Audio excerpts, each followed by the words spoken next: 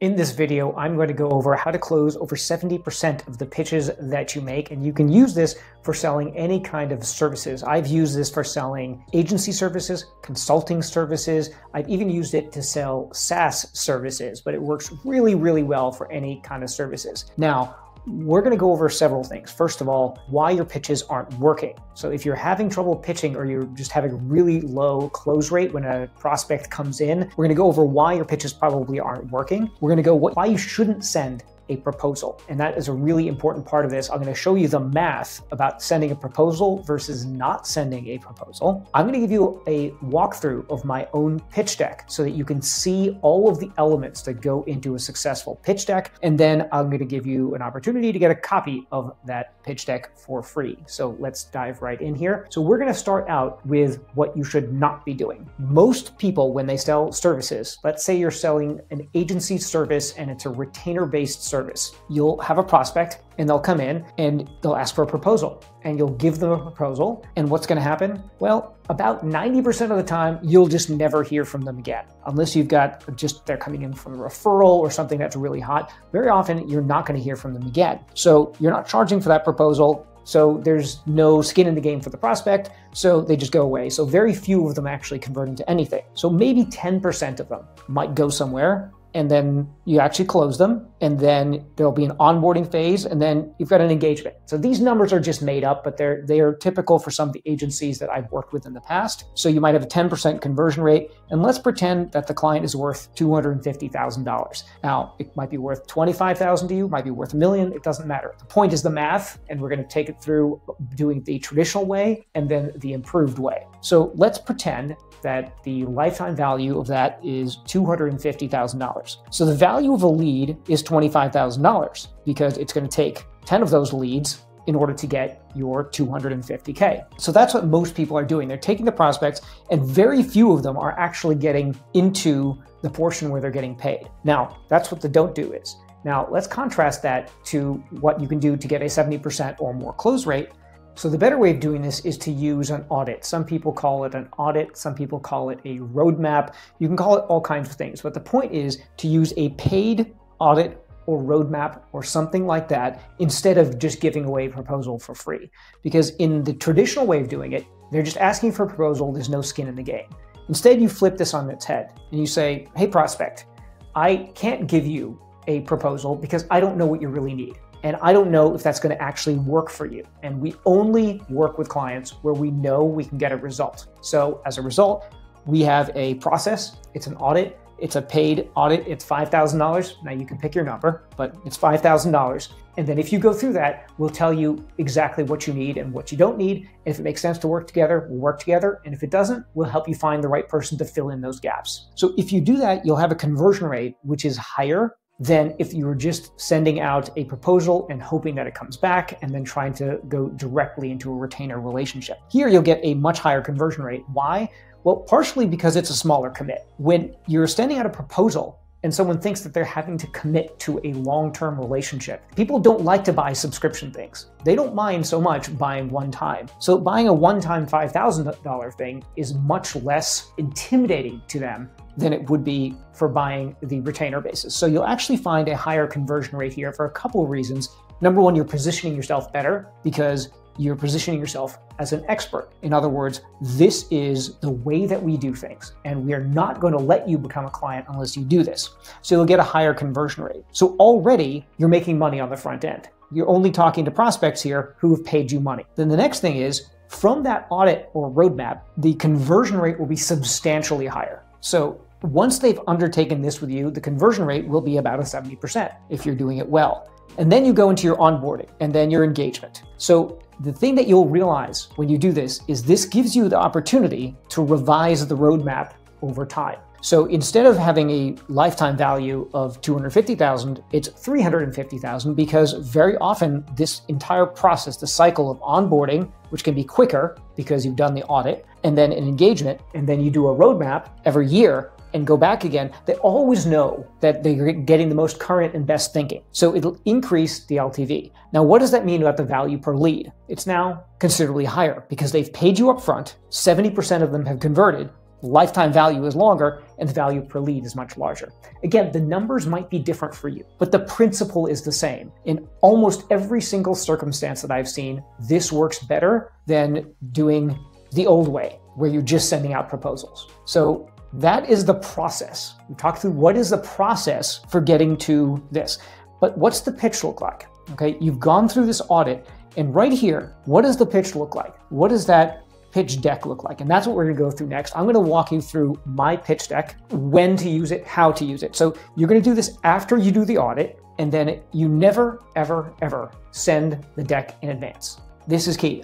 Every single time we've sent the deck in advance, the close rate has plummeted, and very often we didn't get the deal. So you never send it in advance. It is a live presentation, ideally in person. If you can't, you do it by Zoom, you do it by phone, but you always do it live. You do not send it in advance, because that gives them the opportunity to read it and not be presented and answer questions, and you need to be in control of that meeting. And lastly, all stakeholders must be at the meeting. So if you are selling and the person who is actually buying it, anyone who can say no is not in the room, you cancel the meeting and you reschedule it for a time that they can all be available so that you can answer all of their questions. You don't want to be in a situation where you get to the end of this presentation and somebody says, well, that's great, now I got to go and talk with Bob because Bob may or may not want this to happen. You can't have that happen. So everybody has to be in the room. Don't send it in advance. So your job in this presentation is to stretch the gap. Now, it's a phrase I took from my friend Taki Moore, stretching the gap. This is think of it like a rubber band, and they are somewhere and they want to go somewhere. And you're creating tension between where they are and where they want to go throughout this process. You are showing them that where they are is not a tenable situation, that they need to continue to do something. They can't just do nothing, because if inaction is allowed, then they're just going to say, well, it's easier to do nothing than to do anything. So what you're doing throughout this entire presentation is showing them all the things that are wrong and talking about the consequences of not taking action or not taking action with you. And that's what stretching the gap is. So just think of that as building tension throughout this entire process. And the only release of that tension is them hiring you. So we're going to go through this pitch deck. This is the pitch deck that my agency that I sold, Practice Alchemy, we used it all of the time. It is an assessment and recommendations. So after we've done the audit,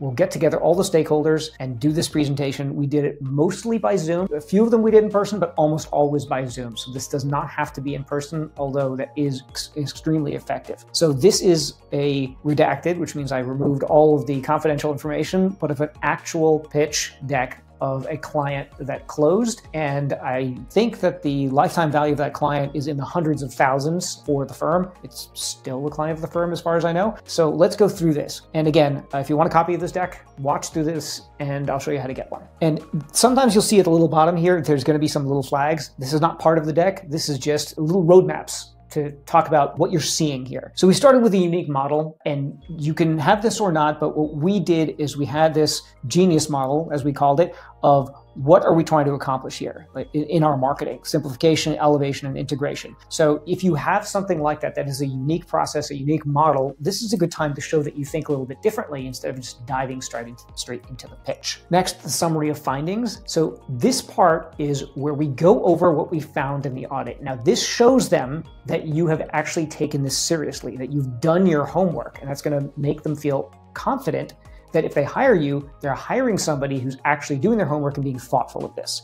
So it starts out with a summary of findings, you go over who the team is, and then the first slide of this is really the audit process. The process gives certainty, and the more that you can make your relationship based on process, the more successful it will be. Instead of just being the client throws you a bunch of crap and then you do some things and it comes back, it's all based on a process. Not only will showing this at the beginning help your close rate, but actually following through with it and having a process for everything that you are going to do in your business to give them the comfort and the results that they want is going to be an improvement. So we talked through first, what's the audit process? And that gives them comfort again, that we know what we're doing. And we didn't just do this willy-nilly, we didn't just throw this together. Now, the fact is that a lot of this can be templatized because a lot of the audit actions are the same for every client. And the results are different, but we've turned it into a process.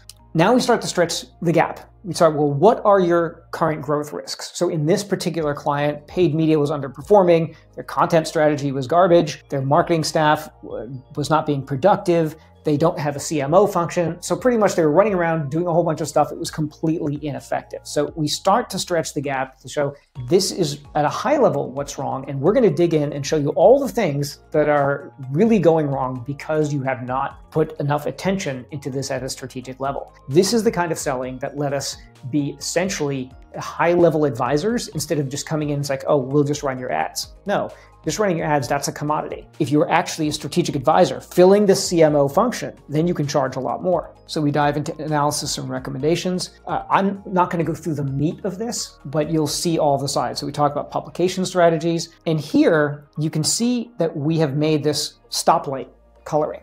So we go through all of the elements of their marketing presence, and we give them a really easy visual about what this is, whether it's doing well, okay, or terribly. And then here, there's a little health meter.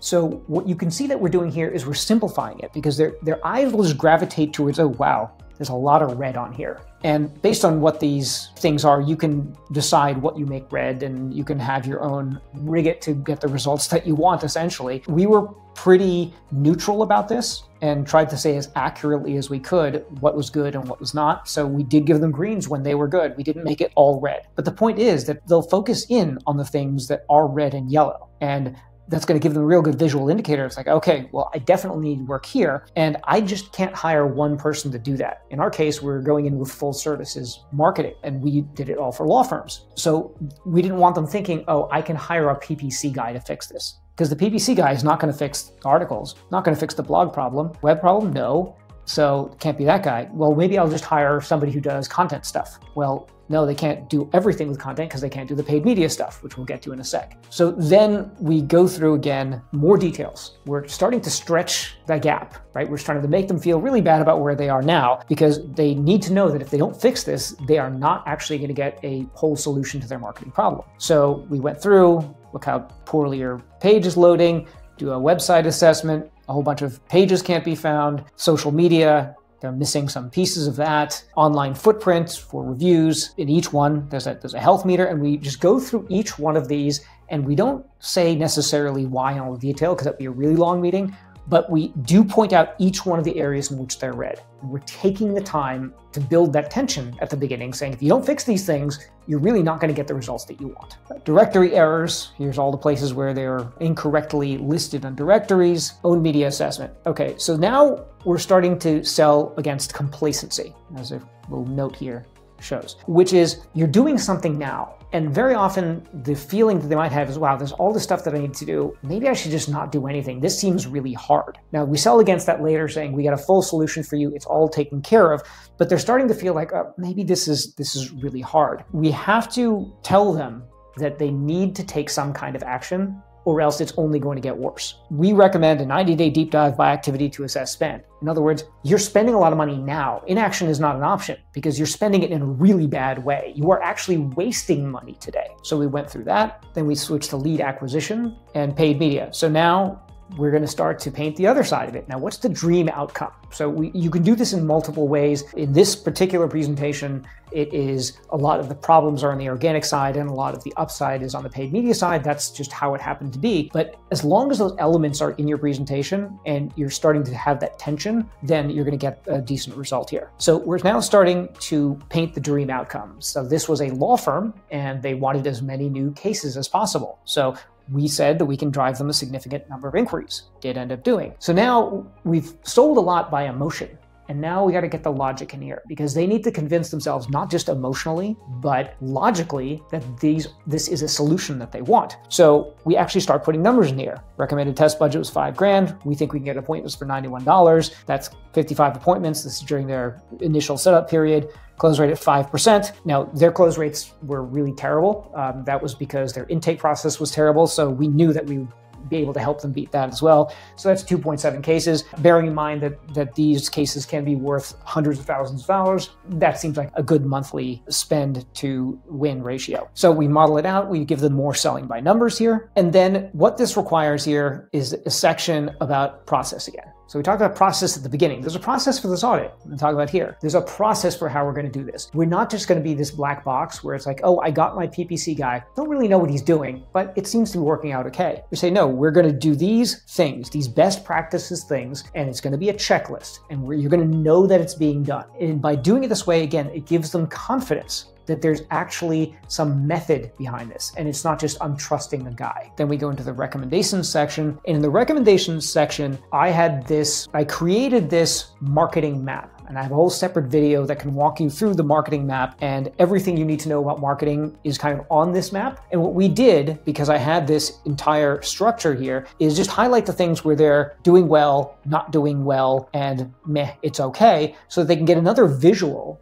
of what the process looks like. And again, we're talking a lot about process because process drives results. Process drives confidence that the client has, and it actually increases how long they stay with you instead of just getting sent a report every month and not knowing what's being done. So this, again, gives confidence, and that helped up the close rate substantially. We talked more about marketing. Now we make, towards the end, what's called in marketing a damaging admission. And this is to tell them that it's not all roses. Because if what you're doing during the selling process is saying, oh, it's going to be great, we can do everything, this is going to be perfect, you don't need to worry about anything, people's bullshit detectors start to go off. This damaging admission slide towards the end is a very important element of upping the close rate for this presentation. We specifically say that we cannot guarantee outcomes, right? You cannot guarantee outcomes for your clients, Mr. Lawyer, and neither can we. So what we're saying is this is not a guaranteed thing. And this sets the frame in a way that is accurate and also helps us with the close rate because it makes us feel like,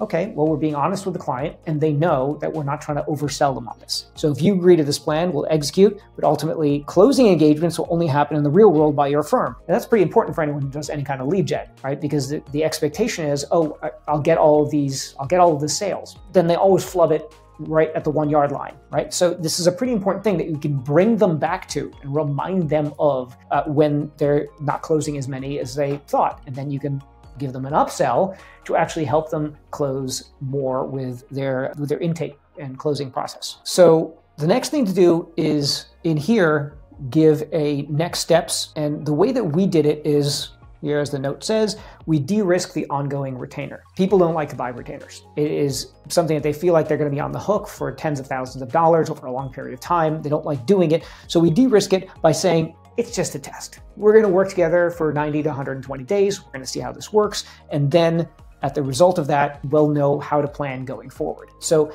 we kind of sell that audit at the beginning and then a short time period, and then it kind of rolls from there. Now, the fact is it really rolls from the very beginning because we're always setting them up to succeed from the beginning. But in this way, you're again increasing the close rate because it feels like less of a big commitment when they're actually saying yes. Then we've got a marketing plan. So we'll just kind of fill in some of these things here. Whatever your process would be, whether it's a Gantt chart, what have you, that's how you illustrate again that they're getting something that is a program that feels customized to them. Then we talk money, 6-month initial engagement to do these things, no annual contract. You can give 60 days notice and quit. We give the investment, not price, we call it investment at the beginning. So $13,892 per month. So we calculate this based on not just the cost to us, but value to them. That's a subject for a whole nother video, but that's how the price is derived. Now, the interesting thing about what we've just gone through here, you've just seen a bunch of slides and folks who needed organic and paid, etc. The interesting thing that I found is that this number actually doesn't matter as much as you think it does. Because when I started out doing this higher level selling, I would start out and the exact same stuff that you'd see here would be $4,000 a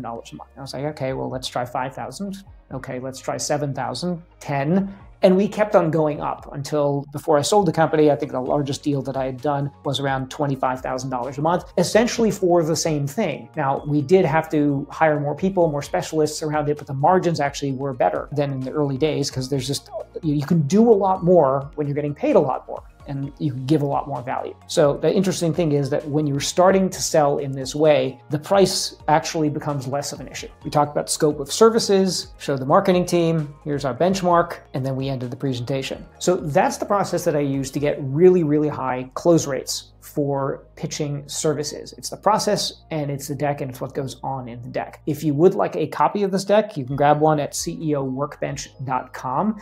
And inside there, you're going to see all kinds of trainings which will help you with not only your positioning, but your selling, and you can get a copy of this deck in there. So I hope this has been helpful, and I'll see you in the next video.